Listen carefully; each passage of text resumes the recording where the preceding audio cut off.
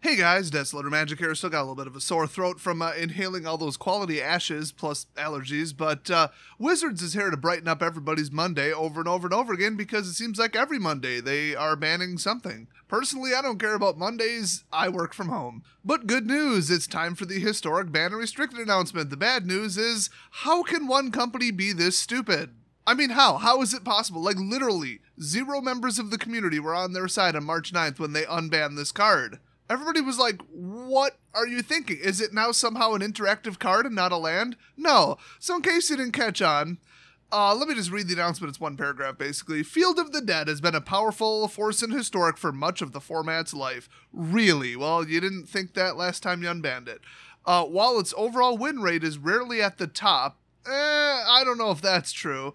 Its matchups are extremely polarized. In particular, its high win rate against slower decks, oh yes, has made the format as a whole lean more towards aggressive strategies. While that and Goblin Tribal just auto-winning on turn 4, in my opinion, that's the main motivator because people like to win. But yeah, if you're going to do a mid-range or slower deck that kind of gradually builds up to something or just gets worse and worse over time, you do live in fear of the Field of the Dead because there's nothing you can do to stop it. Nothing. I mean, land destruction, great.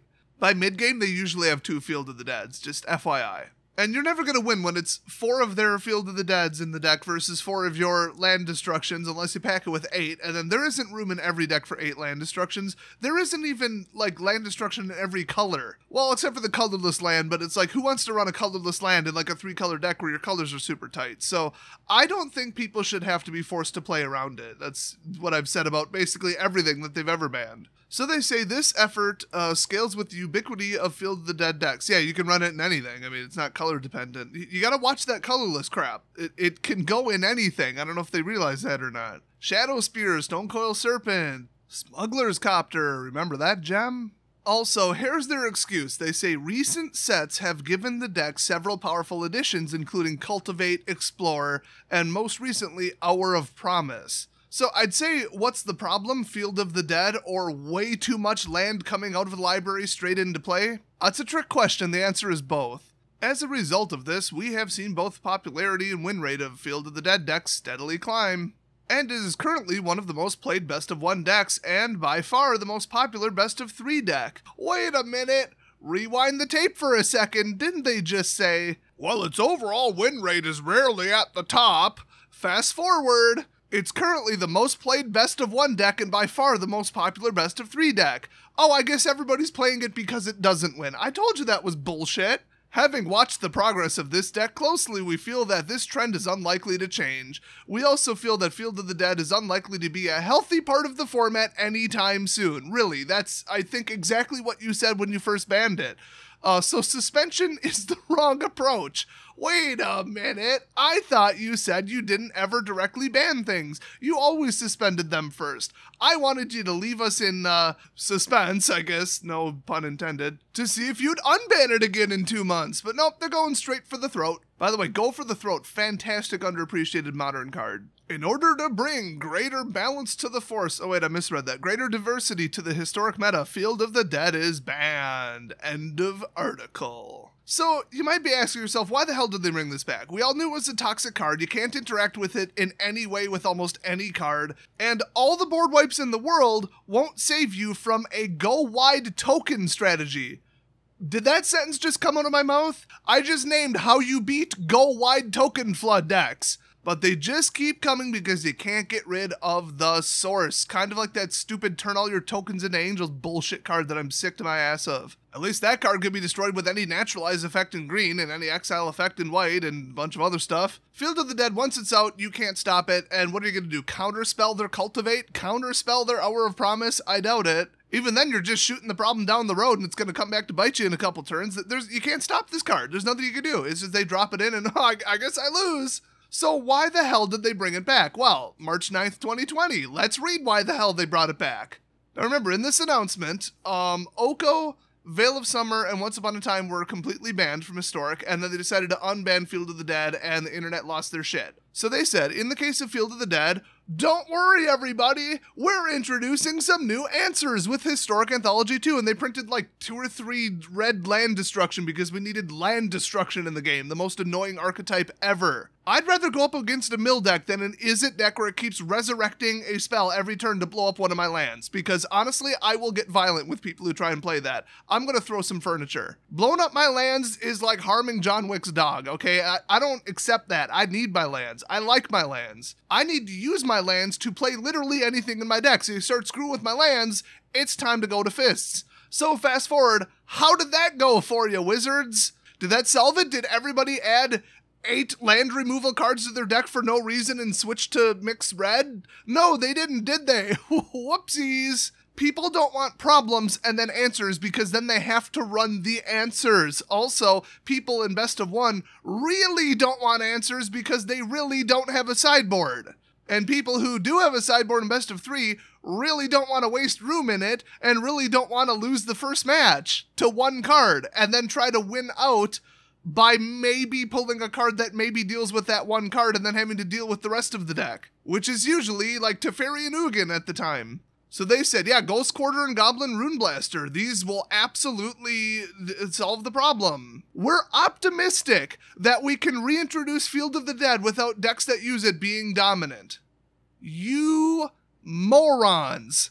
Like I alluded to at the beginning, how can human beings be this stupid, and then how can human beings be this stupid compared to like the random community of anybody anywhere on any social media who had immense backlash over this because we knew better, considering this is the Wizards of the Coast staff full-time job. They study the game 8 hours a day. They're looking at like math and numbers and stats, and they're like, no, in my immense experience of multiple decades at Wizards of the Coast, it'll be okay to bring Field of the Dead back because we printed answers. This is historic, not vintage, okay? Nobody gives a shit about answers, and nobody's going to play them. So they banned it for the same reasons they're banning it now, then they unbanned it, and now they're rebanning it, and they're blaming it on Cultivate, Explore, and Hour of Promise. Yeah, because the deck wouldn't have gotten there eventually, and there was no other way to do it, and it totally wasn't playable or the dominant unbeatable deck before Cultivate, Explore, and Hour of Promise. Yeah, bullshit, you're blaming them. So the whole, we didn't make a mistake, 3 more land fetchers came out. No, shut the hell up. I just counted. There are 2 sentences in the entire ban announcement paragraph that aren't lies. At least they eventually recognize that it's such a toxic card. Like they said, it's unlikely to be a healthy part of the format anytime soon because you can't interact with it and can't stop it. And it's just going to be a problem over and over and over. Get rid of it for good. What they should have done is never unbanned it. So let me just talk again about unbanning anything ever. Like, especially in Modern and Legacy, they've tried unbanning things, and once in a great while it works, but almost always it's like, oh, good, this garbage is back, and then people have to deal with it basically forever because they're too, stuck up and proud and they're egotistical to go back on their decisions. Like, this time they blamed it on 3 cards, which is bullshit. They made the mistake. If they don't have a scapegoat or some kind of, shaky lie that they can put behind it, they will not go back on their decision because it'll make them look wrong. One of the staff members, I don't actually remember who, had said that. They said one of the reasons they take so long to make ban decisions is because they don't want to be wrong and then be seen to go back on it because then it'll make them look bad. So here's the math and logic behind unbanning anything ever. In my opinion, nothing should ever be unbanned under any circumstances. Even when it looks really obvious that you should, it never should be done. Unless the ban decision was wrong. I mean, I will say... And the funny thing is, they never did this. When they banned Emrakul, but the real problem was free casting Emrakul, the real problem was Aetherworks Marvel. When they actually got around to admitting it and banning Aetherworks Marvel, when everybody just summoned the next Titan over, like literally that's what they did, they could very well have unbanned Emrakul, and to my memory, they didn't do it. Because, like, the original ban was a mistake. But they left it out because they're like, well, Emrakul's such a toxic, annoying card. If anybody managed to play it, it's going to ruin that game anyway, so we might as well just leave it out. But their original premise was wrong, so they just realized, okay, all of the Eldrazi were a problem. They ruined Modern. People hate the Eldrazi. Let's just leave it banned. So in the case of a genuine mistake, I would say, yeah, they could bring it back. But other than that, if it was banned for a good reason, even 10 years ago, don't bring it back. That's why Stoneforge Mystic really pissed me off. I haven't paid attention to Modern. I've been told that card didn't take back off. But the thing is, it could have, and nobody wanted to play against that deck ever again because it was horrible. That's why the card was banned. So here's the number one point that me and Wizards seem to disagree on, though they've been changing their tune lately. I care about fun and enjoyability and fair gameplay above all else. Yes, I care about deck diversity. It gets really boring in a format when people only played 2 decks. That's purely a power level thing. Okay, ban stuff, whatever. Stop printing overpowered garbage in the first place. That's its own little fix. Okay, whatever.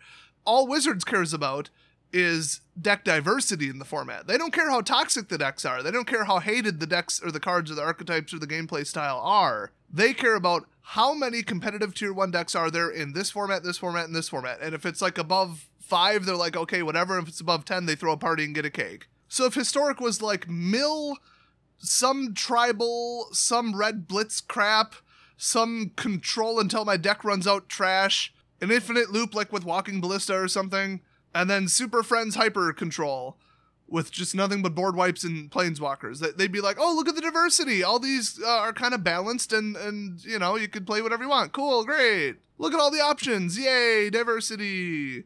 The tribal one would be the only tolerable deck that anybody wants to play with that I named there. I pretty much just named every archetype everybody hates, and honestly, in my head, I had elves. So, you know what? Maybe throw the tribal deck under the bus, too. I mean, imagine I said slivers, okay? You can't just write off tribal as a healthy thing.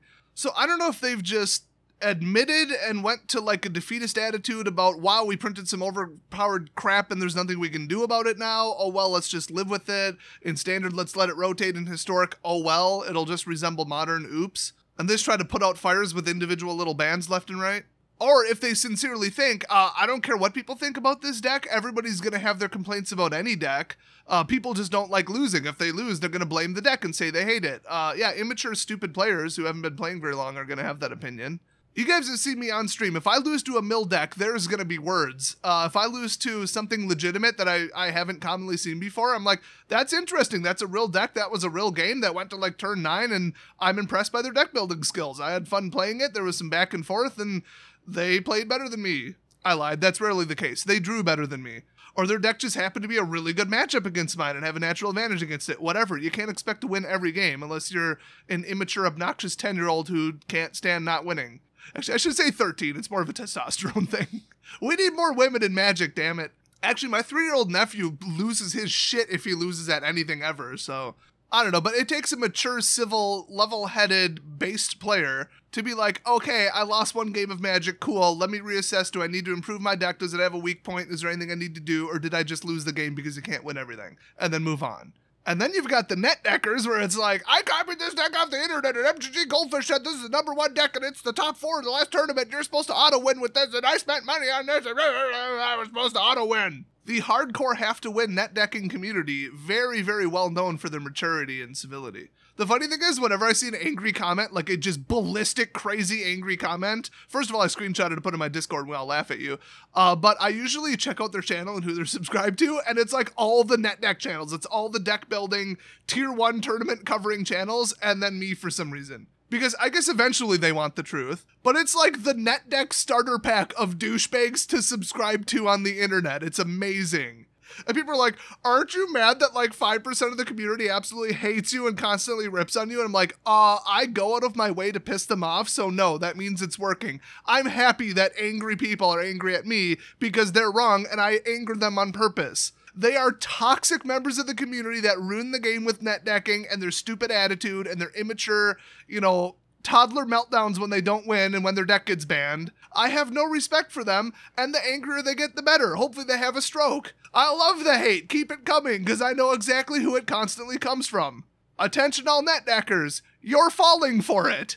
And far left SJWs. I definitely go to my way to piss those idiots off. So yeah, the intelligent, normally more quiet on social media members of the community understand all this. I am explaining it to the people who already get it. Especially my subscribers. You guys are smarter than the average, Magic community. Just look at like MTG, what the hell is the name of that shit forum?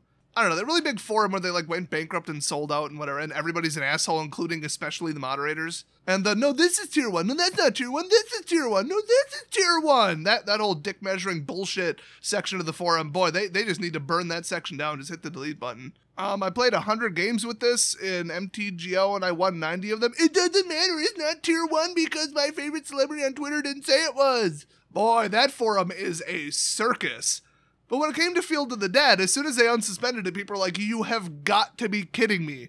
I guess there were like a tiny percentage of people that are like, cool, I can go back to playing it again. Yay. But those are the people that don't care about anybody else's good time. They just want to win. They want an easy, stupid, dumb win. And, you know, it's the same people who probably were playing Goblin Rush because you could just play that completely brainless. It does take a little bit of skill to play Field of the Dead, but if you cold pass turn 10, you're going to win. So it's kind of brainless. I mean, a lot of people just want to download an auto-win deck, so they're like, cool, Field of the Dead is back, whatever. Now, and the funny thing is they never want to play against it. Did you ever notice that? When somebody has a cleaner, faster, more direct version of it, and they play a semi-mirror match and then lose, they, like, go ballistic. And then they search the internet for the updated deck list so that they can copy them too and be the king of their own little bubble again. I'm the best MTG player in the world in my own mind, because I know how to press Control-C and then the import button. And I've got mommy's credit card. But yeah, the backlash was real when people were like, when will this card ever be okay? So, to get back to my original point about unbanning anything ever, here's the logic behind it. Here's the sheer math, okay? I'm going to keep this really simple. There are probably about 3,000 cards in Historic or something absurd like that. What is the benefit versus the risk of adding one more card to it? And not even just in the card pool, most is filler, jank, unplayable, garbage, and some have like literally better versions. So you could trim it down to maybe like 500 playable cards. I don't know. So let's phrase it as, what's the point of adding one more deck archetype? One more, you know, the Field of the Dead deck back to the meta? Well, you take, 5, 6, 7, 8, 9, 10 decks, whatever, that are popular in tier 1, 1.5, something that people are playing, whatever, and winning with, and then you add one to it. I mean, if we were looking to, like, right after Hour of Devastation came out, I think maybe the set after that too, there were 2 decks that people played. I would have taken an unban just to see a third deck. One unbanning could have made it into 50% more diverse. Now, 3 still isn't enough, and I don't want to see anything they banned then come back, so it's not a real solution, but in Wizards' minds it is. They're like, oh, we're upping diversity, cool. Like, maybe it's a good time to come back because the power level of everything across the board went up basically 10% on some arbitrary scale, so now this deck would fit in and not overwhelm the entire field. So their strategy is diversity, my strategy is fun, enjoyable gameplay in any format. And balance power and diversity. Now, logically, how you get high deck diversity is lower the power level of everything. Then you don't get a bunch of standout-ish decks that just are on a whole other level from anything anybody can come up with and build. Back in the day, like around the launch of Origins and post-rotation, you could build anything reasonably good and go to FNM and win with it, or play online and win with it. There just really was nothing standoutishly amazing. There was a couple where it's like, okay, that's a good deck, and people played it, whatever, NetDecker's gonna NetDeck. But anything creative under it that was, reasonably well-built, tested in kind of an okay deck, you'd have a pretty good chance of beating them. Like, even a 45% chance, which is enough to win 2 out of 3 regularly, especially if they make play errors and you don't, because then it goes past 50%. And the number one deciding factor of a Magic game, besides who goes first, because that's huge, is the mulligan decisions. And NetDeckers are famous for just copying the deck and not knowing any of the math behind it or any of the strategy. They make dumb decisions, you make good decisions. Usually deck builders know better than deck copiers because they know how their own deck works and they know how math works. And they will stomp them out. So we need to get back to that. Now, if you look at the astronomical power level of like even, 6 months ago, let alone right now, like what deck could you possibly come up with that would beat Temur Reclamation before it was banned? There isn't a deck. You can't beat it. It's too fast, too consistent, too much mana, too much card draw. It's just too much everything. It's card advantage mixed with more mana, mixed with better, color options, a better sideboard, and better, more powerful cards. There's nothing left in the card pool to compete with that. And if you look down the list, it's just broken card, broken card, broken card, broken card, broken card. Well, there you go. So it's just a product of too many good cards, all put together in one deck. They found the color combination of 3 colors, and that's it. That's the end of the format. Nothing can beat it, nothing can compete with it, nothing even comes close, and nothing stops it. You can't even resort to like, oh, here's that deck's weakness, I'm going to play its weakness. There was no weakness. So true deck diversity comes from less overpowered combination options. So if you power down the whole format and just print cards that are good, solid, interesting cards, or put hyper-powered cards at 6 mana cost or up and then don't allow ramp or free casting, or like out of control, crazy, consistent turn 2 ramp, I mean. I'm not saying remove the color green from the game. But yeah, remove the hyper-consistent mana fixing and all the rare lands and all that. Start powering them down, make them slower. make there be an actual penalty for running, 2-color or 3-color, like a little bit of a, 1-turn mana disadvantage penalty, which there absolutely is not now, or they just play around it if it exists. And then ta-da, you've got perfect deck diversity just from sheer logic, from math. That's just how the cookie crumbles. But Wizards has a brilliant strategy of power standard way up, because then we can sell cards to Modern and Commander players. Whoopsies, we broke both of those formats and had to ban everything. Oopsies. If you want money, print staple reprints. Double Masters, Ultimate Masters, just do that once a year. There's your money. If you actually care about the format, then okay, Modern Horizons, try that again.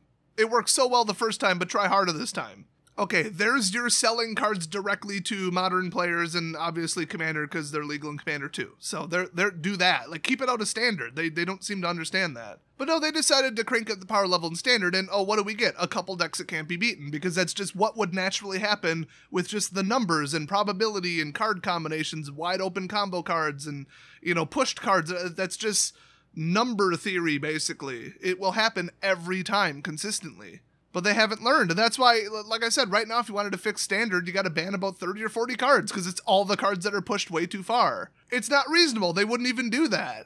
But that's the only way to fix it. That wouldn't just be a temporary band-aid. Like I said, you could ban all the way back down to Adventures, which they've basically done at this point. Like, look at the Standard 2021 queue where we're down to 4 sets legal. They basically banned 4 entire sets for that format. And shocker, people are all playing Morph. Just stack up a bunch of Morph crap and remove all your creatures with that stupid Flying Hornet that needs to be banned immediately. Or people just ramp into Ugin because duh. Or people are back to playing Adventure, overdraw card advantage, run them over.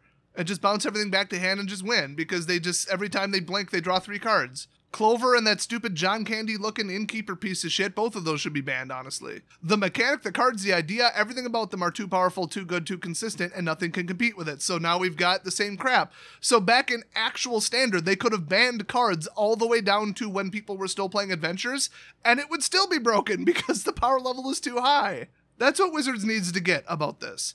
Because you can't just say, oh, we banned 3 cards, we banned 4 cards. Look at it. It doesn't do anything. Look at Standard right now. It doesn't do anything. People are still playing Ramp without Reclamation. They've just resorted to crap they were playing 9 months ago. It doesn't fix anything. To permanently fix it, you need to power down the entire format. Or you need to start issuing bans out like Yu-Gi-Oh! Where there's like, here's the entire 8.5 by 11 sheet of new bans. So that's what's at the root of all of this, and that's why nothing ever gets better. It's not that they don't ban aggressively enough, it's that it's inherently fundamentally broken from the get-go. So back to the logic of, oh, well, let's up the top tier deck diversity by bringing back something from the past that might be an appropriate power level relative to how far we've power crept the format. The thing is, though, people hated that deck. It won exactly the same way every time, usually. They've said they don't want turn 4 wins dominating the format because it's very oppressive, and it just pushes out any other deck slower than that. They don't want infinite combos in the format because they just look bad, they're stupid, and they're inherently broken, and they're not supposed to be part of Magic. So they banned it. They just got rid of it. Same with Amulet Bloom. It was very consistent, very boring, very non-interactive. It was boring to watch at a tournament on stream. Both of them were just bad decks. They were just boring. Now you compare that to Jund, where they try and win with like big creatures and attacking and blocking and spells and like playing actual real Magic, like something that actually resembles the game Magic the Gathering. It's like, yeah, you got Tarmogoyf and shit. Yeah, cool. It's powerful. Whatever. Like it's modern. Get over it. At least it plays Magic differently. At least it plays a little bit differently every time and can adapt to what the other person's playing, and they got to make important decisions about what to remove and when to swing and, what to risk and that kind of stuff. It's at least interesting to play and interesting to watch. So bringing back something else that was banned for a very good reason is illogical. Now, let's step away from that exact example and just say in a general sense. Let's say a format is doing just fine, like it's Standard, and they banned something when rotation happened because it was like, whoa, look at this, they banned it. And then they released a set, and okay, now we've got a way bigger pool. By just sheer numbers, the power level went up. Should they unban the card from when there was only 5 sets legal when there's 8 sets legal? Because they know that deck would maybe be competitive and a good thing, and they could up diversity. Let's say Standard at the same time was an appropriate power level. So there's, 15 decks, but they just look at it and they're like, well, this would be fine. I mean, why is this still banned? This would be fine. Like, from the power level of the 15 most popular decks, we could make it 16. Why would we not? There's no reason to keep this banned. And that's more of a modern thing, but that has been their strategy for stuff like Stoneforge Mystic. There's no like, oh, it's okay now, Stoneforge Mystic is just fine now. No, it's just Modern got so power creep that they're like, well, there's no reason to keep it banned, let's just bring it back. The deck that Stoneforge Mystic played would be just fine in Modern now. So with all the Modern decks, if we chose tier 1, tier 1.5, and like tier 2, it's probably like 50 options realistically. Your benefit is you could maybe make it 51, maybe. Or the deck and the cards that you just banned would come back, dominate the way they did before, and you'd have to reban it. So you can potentially up the deck diversity by 2%. That's the upside, that's the win here. Or it'll do absolutely nothing and fail, and you might as well have left it banned because nobody will play it. That's another option, that's another outcome. Or it'll come back in, you're wrong, it'll just dominate the way it did before, and for the exact same reasons that you banned it in the first place, and then you'll have a really, really not diverse meta. You'll actually kill the diversity, and the deck will take over again. Plus, if you banned it for being annoying, repetitive, and non-interactive, like Splinter Twin and Amulet Bloom, even if it becomes 5% of the meta, nobody wants to play against that garbage. It's toxic. It's boring, repetitive, and stupid. Okay, nobody wants to play against this, so the fun level goes down the toilet, but the diversity goes up a little bit. And that's where me and Wizards differ. They would see that as a plus. They'd say, stop complaining about the deck, whatever. Now, lately, in the last, probably 10 ban announcements, they've occasionally hinted that they're banning things because they're tedious, they're dumb, they're hated by the community, they're too slow. They just generate not fun games. People are complaining about, one, seeing them too often, but okay, whatever. But then two, they just don't want to play against that style of deck. Like, they don't want to get 90% of their spells countered or blown up within one turn. It's just whether it has a high win rate or not, it's not a fun deck. They've actually used the word fun in some of the ban announcements, so they're starting to catch on compared to how they did things 5 years ago. So when it comes to unbanning Stoneforge Mystic, it was let's roll the dice and see what happens. So the benefit is a tiny sliver, just the tiniest little bit of exactly fair and balanced deck diversity. Or it'll do nothing, and then you might as well have left it banned, or it'll just dominate, people will hate it, it'll be a toxic deck, and you just made the format worse. So there's almost nothing but downsides, and the only upside is the tiniest little increase in deck diversity. And that's why I said, if there's only 2 or 3 decks dominating standard, you might as well unban something and make it 4, because what the hell? I mean, I would just ban all the decks that are tier 1, but they've never done a sweeping ban where they take out all of tier 1. Except for their last ban announcement in standard. Although they didn't do anything about Red Rush, that was, in my opinion, tier 1. So, guess what people are playing now? Look at the last online stats for the last online tournament in standard. It is comical. More than half of people are playing one deck. So, you fixed it, Wizards. And I think that's why they're like, well, instead of banning everything, let's just unleash something else and see if that ups diversity. So, in that case, it makes some amount of sense.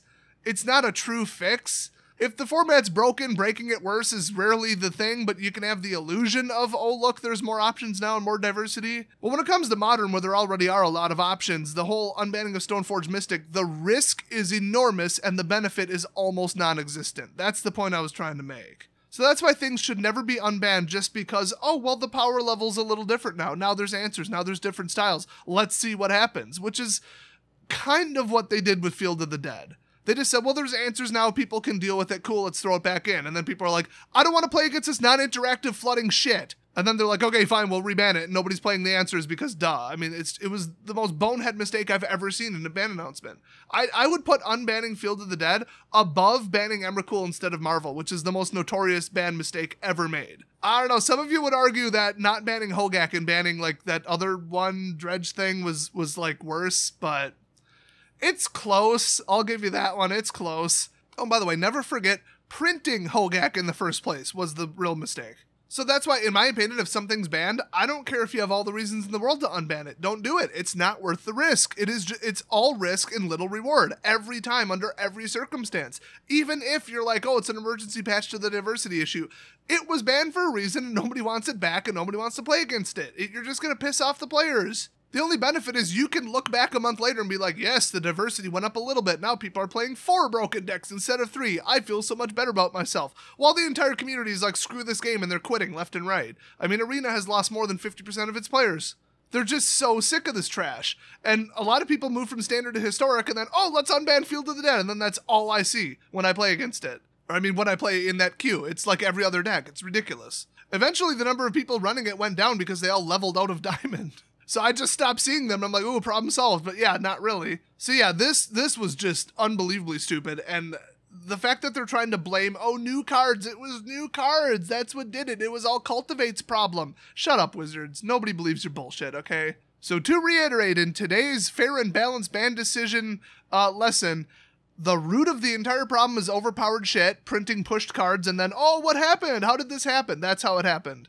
If you want to solve everything, you don't solve it with bans, you solve it with printing the cards and designing and playtesting them in the first place. That is the solution. It always has been. When it comes to bans, you should never unban anything ever because it's all risk, no reward, basically, unless you're going to use it as a band-aid for an emergency diversity fix. And even then, that's not a healthy step for the game. It's still going to piss everybody off. And also, did I mention that the risk of you looking like an idiot is extremely high if you ban something, unban it, then reban it very shortly after, because that proves that you were wrong multiple times, actually. So every single stage of that Wizards is screwing up right now, which is why the game is so unbelievably, unfixably terrible. It's going to take years to undo this, and Historic is beyond all fixing because of Anthology.